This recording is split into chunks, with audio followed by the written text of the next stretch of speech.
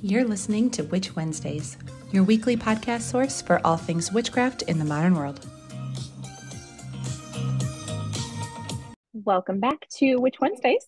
I'm Steph, and I have a guest here with me today to chat about a very interesting topic, something that's never really been covered and I think is really unique to her practice. So I am going to go ahead and let her introduce herself and let you know where you can find her online. My name is Citrine Fox, and I identify as a psychic music witch. And you can find me on citrinefoxtarot.podcast, and that is on Instagram.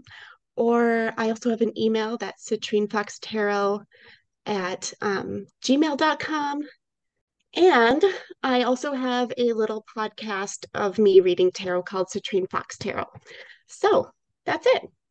I love it. All right, let's get into the sort of what your practice is like, because it is very, first of all, you have a lot of moving parts. You do a lot of different things.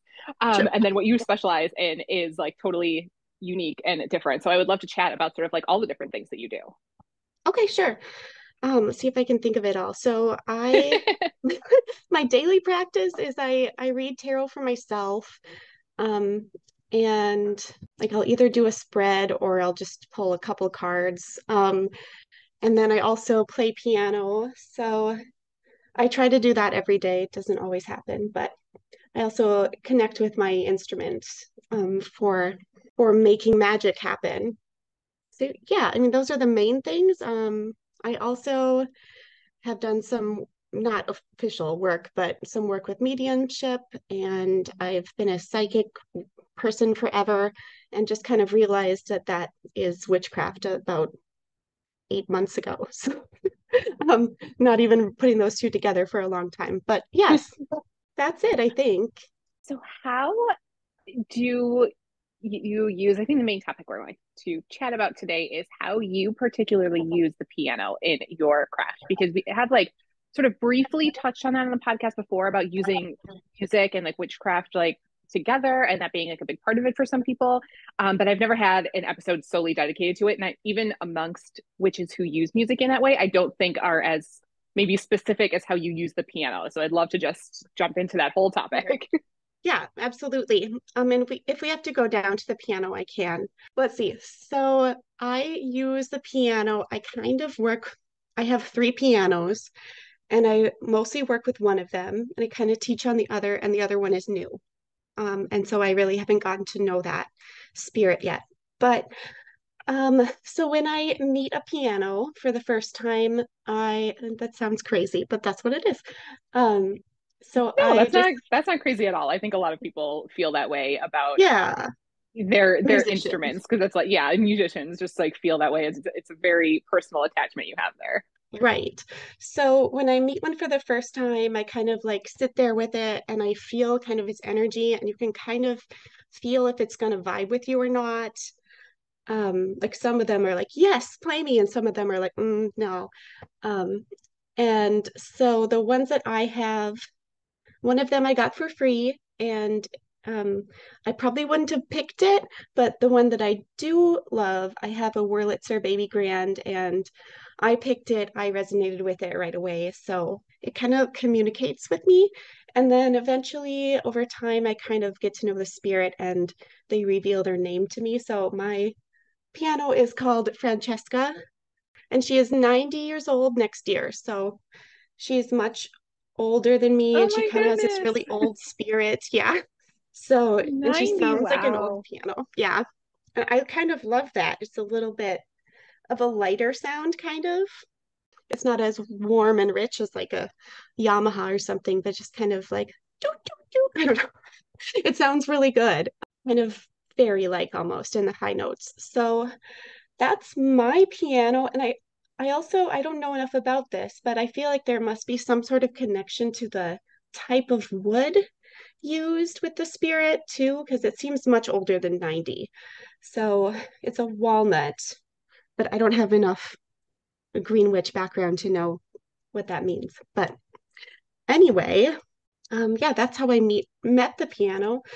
How do you use then the piano and like to sort of work with it in your craft? And we're going to go into you playing a song, of course, but how do you sort of use that then in energetic cleansing and your spells, as far as your home, your family, your neighborhood? Yes, thank you. Okay, so I will select repertoire based on what I feel is needed. There's a couple of songs that I frequently play, um, and it has to do with like what I feel the frequencies are in it. So let's see, like I think of like if it's associating with chakras, like I think of like Debussy and Chopin and stuff is like this really high chakras, like the crown chakra and the third eye chakra and stuff like that. It seems to really cleanse things like headaches and stuff for me, just because it's really high. And a lot of it just sounds like and I can't even make that sound. Um, so if you want me to, I can go play it, just the little notes. But and so that's kind of what I use that for. And then I want to do some like healing for the community. I'll open my windows and just I'll tell the piano what I want it to do. So I'm like, we are going to be cleansing this house with the element of air, and we are going to be cleansing the neighborhood and providing like a sense of peace and calm. And so then I'll open the window and I'll play something in like the higher frequencies of the piano with like the really sonorant sounds. And then I'm trying to think. So during COVID, I would play this song, and I think it's actually Christian song, but that doesn't matter. It's still fun to play. Um, so it's called It Is Well With My Soul. I don't know if you know it. I probably do. Probably. If I Yeah. heard it, I'd probably be like, Yeah, yeah. you probably would. Um, but I played it a lot during COVID because I'm like, I need to send this like wellness out to anyone who can like experience it. So I try to make it so that it is spreading throughout the neighborhood, whether they hear it or not. Um, if anything, like vibrations can spread that kind of message.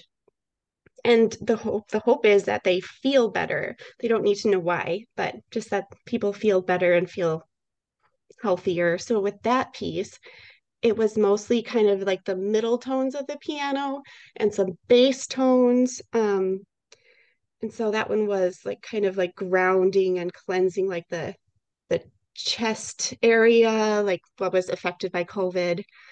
So that's what I was specifically targeting there.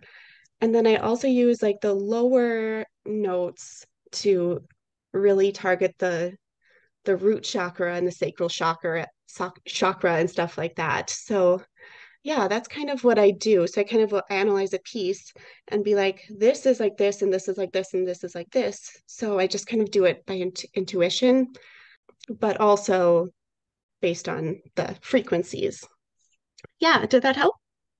Yeah, that sounds really beautiful and interesting. And I know a lot of people don't work as much in their practice with sound. We've talked about briefly about bells and how bells are associated with the air element, but really have never done a dive into all of the different ways that music and why it is associated with that air element. So I love this take. And I think it's like one of the senses that people really forget about when they are doing witchcraft. Yeah, totally. I feel like I connect with it easier because, okay, this is my hypothesis, but I'm an Aquarius sun sign and I'm really an Aquarius. So I'm often very, very in the like airy, like headspace, and it's really hard for me. Well, I can do it. I'm getting better, but at like grounding and connecting to my body. And so the piano also helps with that, I found, because if you've ever played a big piano, and maybe just because mine is older too, you can feel more of the vibration, but you can actually sense a vibration coming up from your feet, especially if you're using the pedal, and you can sense it coming up through your arms and fingers. And so it all just kind of connects at the center, if that makes sense. It does. It does. I've Okay. never played a small piano before, so I feel like maybe I need to. I have the exact opposite of everything that you mentioned. I have Sure. a Yamaha grand piano. That's like not Gorgeous. that. I mean, it is gorgeous. Yes, my parents got that. I think shortly after I was born, so it is probably sometime in the 80s. It's from Right. maybe late 70s, so it's not super old or anything like that. And we've had that forever, but it's like the exact opposite sort of what you're talking about. Right. Yeah. But I am familiar, at least with like the pedal and the vibrations and things, but I can just imagine how much more pronounced that is on a smaller piano. So maybe I should try Right. playing one day. That might be really interesting to see. Yeah. My little baby grand, it's the smallest kind of baby grand that they make. I think it's 50 inches by 50 inches. So it's pretty little, but it packs a punch. Um, but yeah, I wonder about that. Like you think that if it's a longer piano, like an 8 foot or something, then it would probably be able to absorb some of that by itself and you wouldn't get quite as much of it. But I Yeah, like that definitely. sensory input. It feels really good. And I don't know. Yeah. Okay, so the thing I was going to talk about with that too was, oh, I don't remember exactly what it's called, but I had this parasensory experience that a lot of musicians have actually, but not all, where if you are hearing a sound, you'll kind of experience it somewhat in your mind's eye as something. Um, I don't remember the name. I might have to look it Oh up. yeah, I know Yeah, what you're talking about. And the name is on the tip of my tongue, and I know that listeners same, are gonna be like yelling right now. same. I I'm sure cannot think of someone it. knows what it is. Yeah, if somebody knows, definitely let us know. And I'm sure Yeah, everybody's gonna let us know. They're like, it's this. yeah. But it's really interesting because I'll say things to my students, and I always thought everyone was like this because that was my experience. But I'm like, well, it didn't sound like a D because it didn't sound very green. It did sound very triangular. And they're like, what? So I don't have perfect pitch, but I sometimes can hear like some of those notes like our D is always green and kind of pointy and things like that. And like C is a little more square and orange Yes. and things like so when I explained that to my sister, she's like, I've never thought about that because I never have, but I realized that what else would be a green triangle other than a D? So I know that people experience this and I think they all experience this differently, but yeah. And Yeah, intervals too, I absolutely. hear as shapes kind of like seconds and thirds are more like squares. Well, seconds are more like something else. I don't know. The shape that isn't real. Um, yeah, That's so interesting. And I think interesting. that is, oh gosh, it's going to drive me crazy to not remember that word right now, but we'll figure it out. Maybe I'll figure it out Same. after I like post this and I'll put it in like the show notes. You're like, we thought of it, guys. But I have heard of that before. I don't have it to like that extent, but like if I hear a song, I will associate it with a color. But I think that Yes. might be like more familiar to people. Like if you hear like a very, you know, dark slow song that might be like a black or purple, and if you hear like a Yeah, sort of like rage song that's a red, like that's kind of something that totally. people would Yeah, understand. But like yours is even more broken down. That's beautiful. kind of is. Um, yeah, so even in a general sense like that, if you're wanting to do chakra-based work, then you can work with the colors, um, or healing work with colors, kind of like you do with candles, or really anything. So I imagine you could even do like money spells with it, but I had never thought of that before right now. Well, I guess So you have yeah, your next project to try out. right, exactly. Right. So that's interesting. I actually had never put it quite together to that extent. So thank you. I bet you could. It's That like sounds opening fun. like a whole new world. But I do think that people are most familiar with using music to cleanse.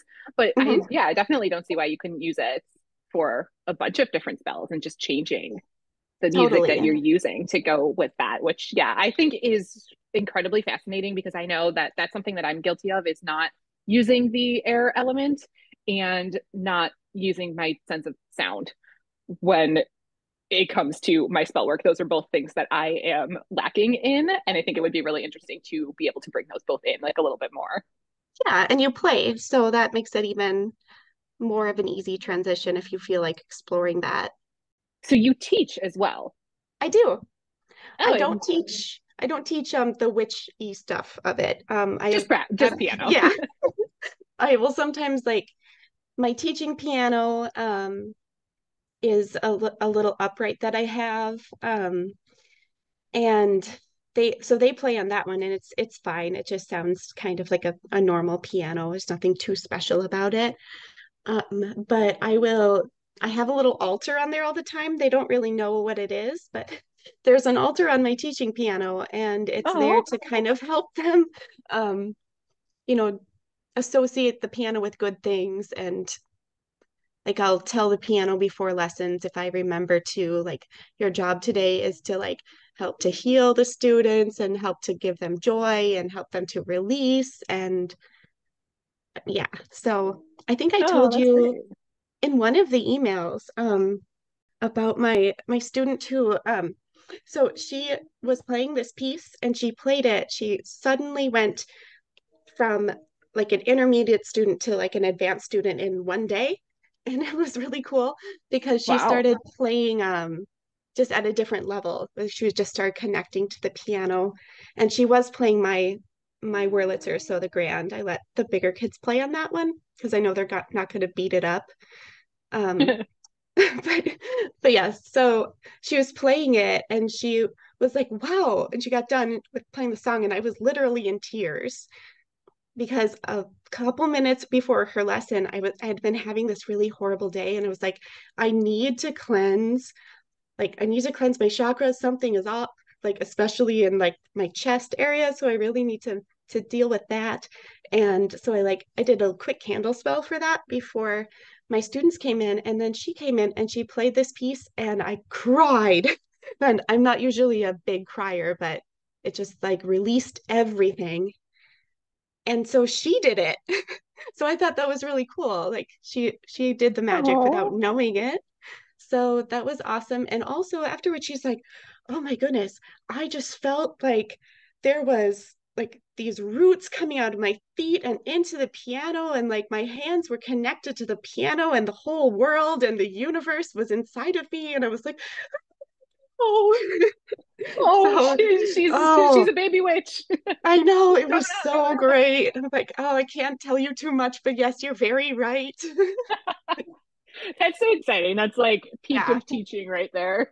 Oh, it was wonderful. And ever since then, she played it just at another level because she connected to the instrument that day. It was so cool. It's so cool when that happens.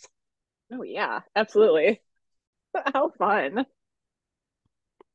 Now, Yes, at the moment, since I didn't handle it very well. I was just crying and crying and trying to get it under control. And she's like, I'm so sorry. And I'm like, no, no, it's not please your don't be fault. sorry. This is the best day ever. Oh, so Oh, sweet. Now, since you are also all the other mentioned at the beginning, psychic and a medium, do yes. you think that your piano playing attracts spirits, like your music? Does it attract like spirits or animals or anything like that? So it will sometimes, I feel, okay, so I know that spirits can pass through walls, but I feel like especially if I open the window, I'll get a lot more come in and they just kind of sit around me or like on top of the piano and I can just kind of sense them there. And it'll be people I know who've passed or people who I don't even know, or possibly even animals. Like one time I was playing and I felt a cat and I looked down and there was not a cat. I do have a cat, but it was across the room, so I could I knew it wasn't that cat. Not that one. So yeah, so I don't know. I also work with Bastet, who's a cat goddess, so it could be her or a little ghost. But it felt soft and it kind of purred and it rubbed on my feet while I was Oh, playing. And cute. yeah, so those kind of crazy things happen. But yeah, the other things that'll happen is I'll sometimes like talk to the spirits around me and they'll like give me a message of what to play to help with whatever I'm feeling. Because I usually get drawn to the piano in moments of crisis. So like they kind of help me figure out what to play to cleanse it. Like I'll get a message. It's like that It Is Well With My Soul one comes up a lot. Either they like it or they want me to do it. But yeah, it's kind of interesting. But And yeah, I think it also just kind of opens up your mind a little bit when you're playing because you're not really thinking. I mean, you are, but it's different. Like you're kind of in the moment and you're not thinking like this isn't real. Like that doesn't really pop into your head when you're playing. So Right. Yeah. just experience stuff. So is Yeah. it your goddess Bastet, um, Yes. music is one of her domains, right? I don't know that much about Bastet. Yes. I have a whole episode on Bastet if you want to learn about it, and that probably only covered part of it. Oh yes, Um, I'm definitely gonna find that. right. That sounds Well, so she's interesting. like 10,000 or something years old, so they just keep, I feel like those goddesses have a lot going on, but I feel like she's easiest to describe as she's kind of like a mixture of like Aphrodite and like Hestia and a little bit feistier too, but she's not a dark goddess. Not technically. She has a sister who's a very wrathful goddess, and sometimes they are considered the same. But yeah, so she's interesting. But yeah, she definitely does work with music. And I have little statues of cats all over my house. So I just kind of like tell them that they're Bastet and they can like help me with whatever. She's also a goddess of protection of the home and like women's health and parenthood and things like that. So she helps me with that too and teaching, Oh connecting yeah, with little covers like a kids. whole lot of things. Yeah. So yeah, that's kind of how that started. I just kind of fell in love with her. So I yeah, was gonna ask what came first, the piano and the cat or the oh, goddess? And then definitely. Oh, I don't know. I think probably the piano and the cat, because what happened a couple of years ago before, so I only started knowing I was practicing witchcraft like a year ago. And oh I was like, wow. oh, It just oh, like that's what you're that's like, oh, called. this suddenly all makes sense. Right, exactly. I'm like, I've been doing this forever, not like candle magic and stuff. Like I started that at that time, but like the stuff that I actually do day to day, I've been doing for a long time. And the tarot's also new to me, relatively. But yeah, so I always have seen spirits and I always have played piano and had weird visions when I play piano and like experiences like that. I remember like looking up during a track meet once in high school and it was raining and I saw this like little patch of sun and I was like, that will be during my race. And it happened. And just like things like that forever happened. And so I've always kind of been a witch and not had the word. So No, that's sorry. exciting to be able to like figure that all out and put it all together and kind of have everything come Right. full circle like that. Yeah. So that's when I started listening to your podcast and I've listened to every episode Oh, and thanks. subscribed. So I think you're one of the first ones I started listening to. Oh, that's exciting. Yay. Yeah, I'm you so bet. glad. I'm glad you've been listening all this time. And I'm glad it's been helpful. Totally, totally. You are very knowledgeable. And I'm really excited that you were willing to come on and chat about this because, like I said, it's something that I haven't covered. You know, you've listened to all of the episodes that I haven't covered, and I think is really unique. And music in witchcraft is just not talked about enough, and obviously not something I specialize in. So it's really exciting to hear about all of this from you. So thank you for Yeah. sharing. Oh, I remembered your question was whether Bastet the goddess came first or piano and spirits came first. And I think piano came first, but I've always been really drawn to cats. And I saw her in like the sixth grade unit that we studied um Egyptian, like ancient Egyptian stuff. And I was totally into that, like way into it, and thought everyone else was too. I don't know if they were or not.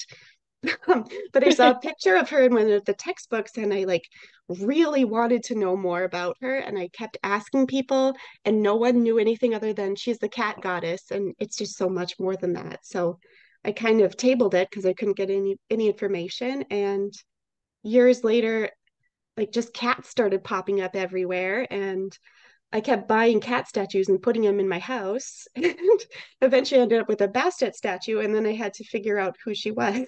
And then I did research and everything kind of became this practice. But yeah, So she was like kind of always there in the background, just waiting until you were kinda. ready. Yeah, exactly. At least since like about sixth grade. Very, very excited. I love that when you're like that age and you just find something and it totally speaks to you and you think everybody else is as in love with it as you are, but they're Yep. usually not. It's It's such a totally great true. age.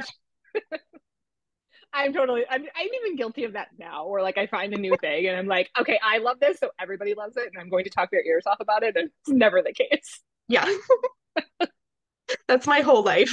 Just ask Oh my yeah. husband. He's like, no one else cares. I think But our he does switches, like, listen, at least. Yeah. yeah, I'm just good at them. I think our switches have that in common, where we like Yeah, find a new totally. topic under witchcraft and we just do a deep dive. And we're so invested, and we think everybody else is too, and they're like, no, we're really not. Totally.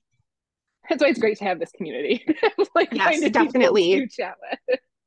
Totally. I've been noticing though, and now I think I see witches everywhere, but I don't think that they all actually are. So I have to be a little careful and not be like, hi, I'm a witch. Are you a witch? So kind of learned that the Ease community into it. online is almost deceivingly large compared to Yeah, in my little town.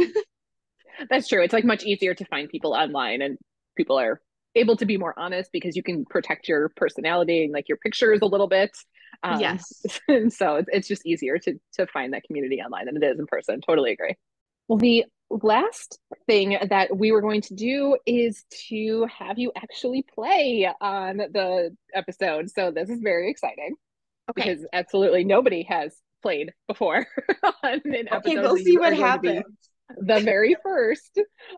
So very excited about that. So let's first tell the listeners what it is that you're going to play. Sure. So I am going to play Clair de Lune by Debussy. I think most people are familiar, at least once they start hearing it, I'm sure they'll know because it's on like every relaxation playlist ever made. But um, I think it's really good for cleansing, especially the really upper stuff, like depression, anxiety, things like that, headaches. So that's what I play it for. Um, but usually I'll just like tell my piano to do that. So should I do that? Yes, let's Okay, do it. sure. So I'm just sitting on my bench and I just like hold the sides of the piano and I just tell it what to do. So, okay, hi Francesca. Your job today is to project out to the airwaves, healing, cleansing, especially of the upper chakras, but also to ground, because there's some of that too. And this really does range everything, but I'm specifically targeting that. And she says, okay.